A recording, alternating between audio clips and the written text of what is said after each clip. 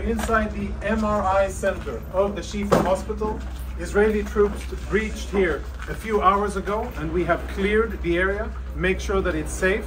And a few of the most interesting things that we have found totally confirm, without any doubt, that Hamas systematically uses hospitals in their military operations in violation of international law. And what we have found, I think, is only the tip of the iceberg.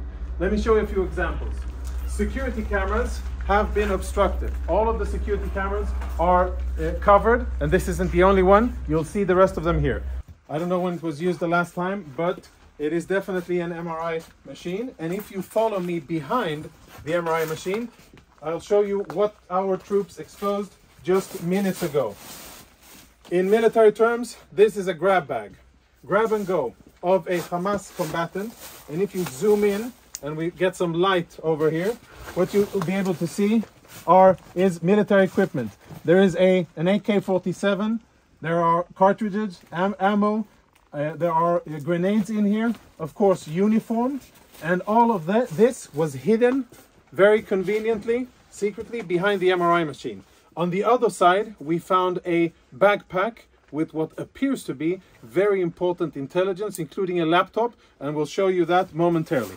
We tried to uncover the cameras, but all of the cameras have been obstructed. You can see there's black tape covering it. And when our troops opened this closet here, which is in the main part of the clinic, this is what they found. The contents of the bag are full military kit for one Hamas terrorist.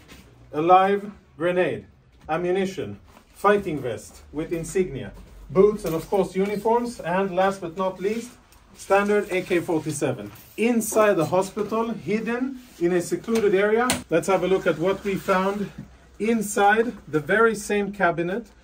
There's insignia, military insignia, a knife.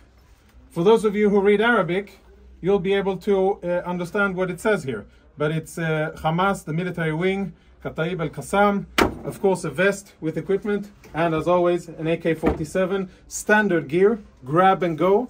The last item, which I'm sure will be very interesting to analyze, is a laptop. We found it in the MRI room. This is how the laptop looks. I don't know who it belonged to, but now it is being analyzed by our intel people. Tactical radio communications, which we will analyze. Lots of disks, which will be analyzed, and a computer, which at first glance already provides a lot of incriminating evidence.